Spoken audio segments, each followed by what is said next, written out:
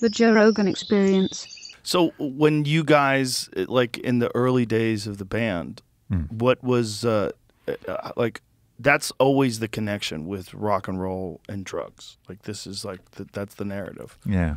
Was that in the early days of Pink Floyd? Was that the case? It wasn't really No. relevant.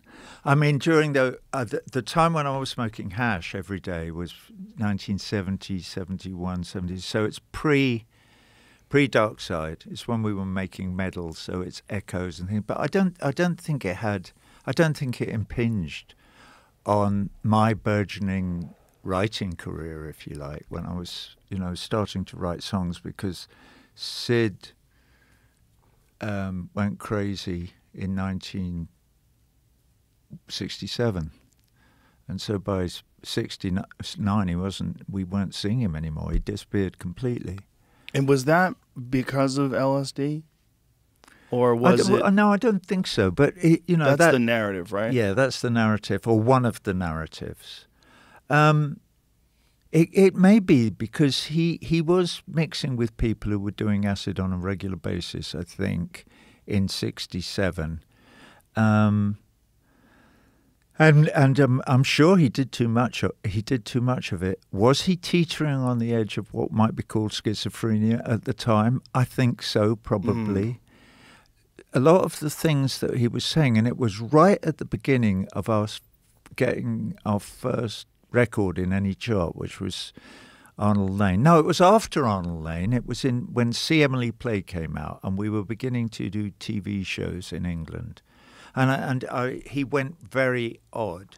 And he started, I remember him at Top of the Pops in the dressing room one day. He had hair a bit like that painting on the wall. And going sort of like, and then going, looking worried and a bit frightened, and then going, John Lennon doesn't have to do this, which was kind of wacky. This was like 3/4 of the way through the Beatles' career, because they only had that one decade, really. And so he had misgivings about being on a miming pop show, Sid, this is what we've worked towards for the last 4 or 5 years, is to be on Top of the Pops and make a few quid, buck up, boy, let's get on with it. And but he never did buck up from sort of that moment on, really. He wrote a few more songs, but nothing of any real note. And he just got more and more and more detached until he was completely wacky and not making any sense. And I made a lot of attempts to find out what was wrong and to involve his family. He had elder brothers, so I would ring up and say, hey, there's something really wrong with Roger, as they called him, because his name was Roger Barrett, not Sid Barrett. Oh. I said, he's not well, I think. And one of the brothers actually came to London and went and saw him and called me up and went, he's fine. He's had some troubling times, but he's actually fine. And I went, Alan, he's not. But trust me, I live with him, Anyway. And we tried to get him to a shrink on a number of occasions, but he would never go in. And then it just got weirder and weirder. Like in what way weird? Like what was incommunicative, not making any sense at all. Not making any. It's like, I actually mention one of the periods, one of the moments is in the show, because it's in when we play Wish You Were Here, and I do wish he was here. And I mean, he's partly what that song's about, and Shine On You Crazy Diamond is just completely about Sid. But I tell the story in text in the show, and it goes, we'd been to a meeting at the Capitol Tower in Los Angeles, and Sid and I were walking down the street after it.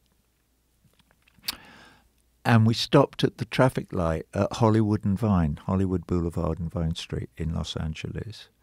And he looked at me and smiled, and he said, it's nice here in Las Vegas, isn't it? Well, we were in LA. So he already had no idea where he was, even like that. But then I say in the thing, you'll see it, the show, it says, then his face darkened. And he looked down at the ground and spat out one word, people. And that sort of encapsulates what it was like. Nothing made any sense. Disjointed. Blank, disjointed, you know. And there we were, all young, all very young, and trying to make our way. And by that time, Dave had already joined the band to play guitar. And because Sid didn't play, I'm not saying he couldn't. Well, he couldn't really, because both of us made his solo records with him, helped produce his solo records after that point. And it was pretty kind of disjointed and difficult to get him to do anything. Did he continue to deteriorate further after that? Yeah. And then he went home to live in Cambridge, and he lived a very solitary life. And I spoke to his sister Rosemary after that, and was saying, does it make any sense, to go and visit? No, don't do that. And she told me, I said, why not? And she said, well, he gets very agitated and upset if he's reminded of what happened before whatever this is. He doesn't like it. He doesn't want to see people from his past. He'd rather be left alone. And he did. And he used to paint a little bit and live just on his own in Cambridge until he died when he was 60. Wow.